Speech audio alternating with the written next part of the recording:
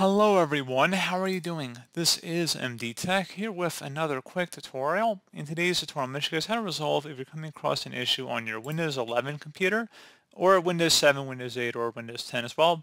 This is so you'll need to provide administrator permission to copy this file or folder, and this is access denied. You'll need permission to perform this action. You require permission from system or administrators to make changes. So this should hopefully be a pretty straightforward process, guys. And without further ado, let's go ahead and jump straight into it.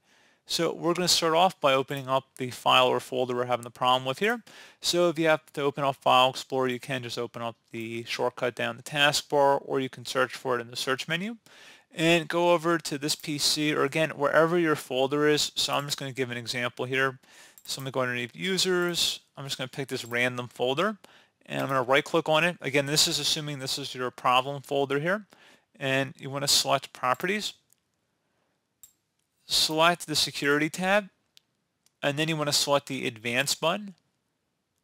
Versus Owner, click the Change button. And then enter in your computer username here. So it doesn't really matter, but you want to enter in your username here.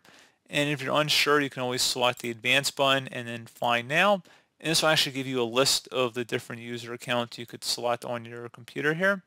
So go ahead and actually locate your computer name. So my username is very original. I just picked computer user for my computer name. So I'm going to select OK and then OK again. Checkmark versus replace owner on subcontainers and objects, and then select Apply, select OK, and then OK again. OK. And there you go. You should be good to go.